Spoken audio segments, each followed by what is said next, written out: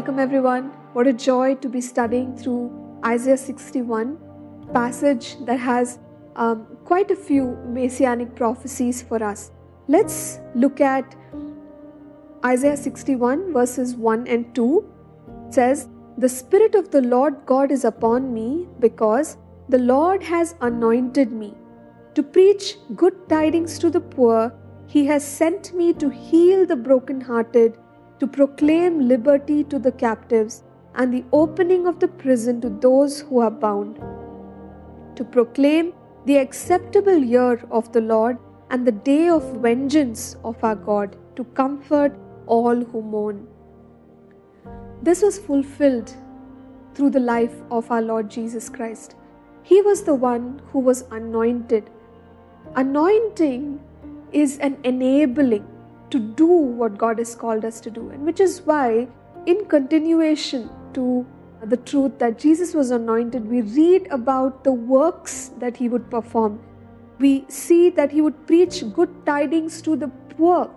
Here the poor is referring to a sin-stricken world, and the spiritual poverty that comes along with it. We see that the Lord Jesus would heal the brokenhearted. This world is corrupted by sin, and which is why we see many sufferings. We see broken-hearted people around us looking for comfort and looking for answers. We also see that Jesus came to proclaim liberty to the captives, which means he came to minister to those who are oppressed.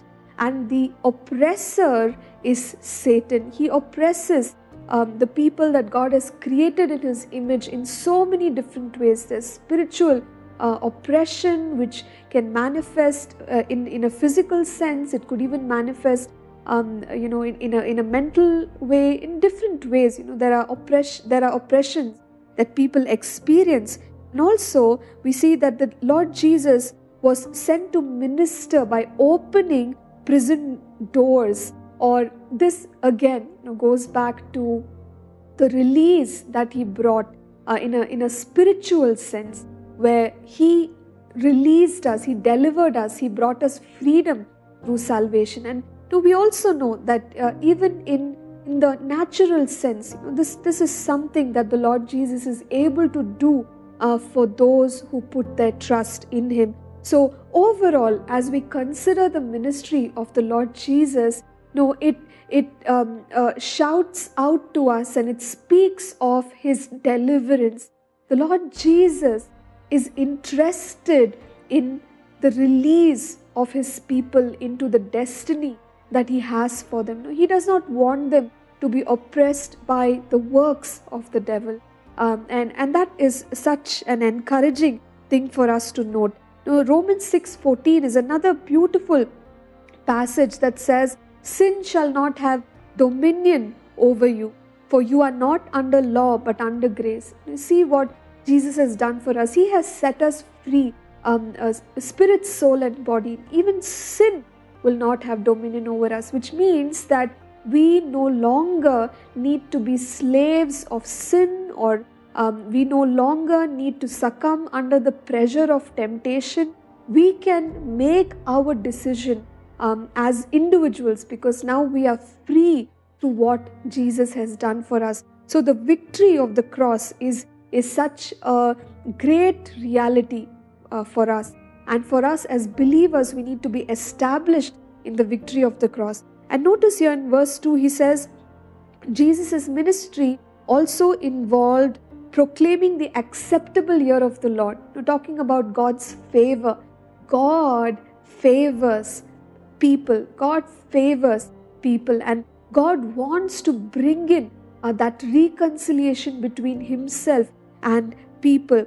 We notice it talks of the day of vengeance of our God. So on the cross of Calvary, we know that the Lord Jesus triumphed, as Colossians 2:15 tells us, but it's also God's vengeance on Satan. So let's remember this truth, and I believe that it will set us free. Let's pray together. Father, we thank you that you want us to lead a free life, oh God, Father, to do what you've called us to do. So today we pray that every bondage of oppression will be broken over people's lives, God. In the name of Jesus, we speak a release from every oppression of the enemy. And thank you, Lord, for doing it for us. In Jesus' name we pray. Amen. Thank you for tuning in to Living Supernaturally. For more resources to strengthen your spiritual walk, please visit apcwo.org.